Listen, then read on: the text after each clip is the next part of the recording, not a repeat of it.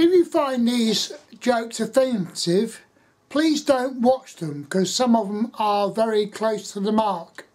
You have been warned. If you're easily offended, then don't watch them. They're very, very close to the mark.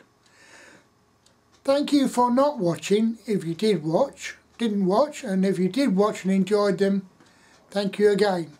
Son said to Dad, "I'm gay." Dad looked at his son and said, "What about you?" The other son said, "Me too, Dad." Dad said, "Fuck me, doesn't anyone in this fuck family like pussy?" And the daughter said, "I do, I do." The wife came out of the bathroom and said, "I've just shaved my pussy, and you know what that means, don't you?" "Yeah, the plug hole's blocked again." I was telling that old joke about what do you do if you see an epileptic having a fit in the bath? Answer, throw in your washing.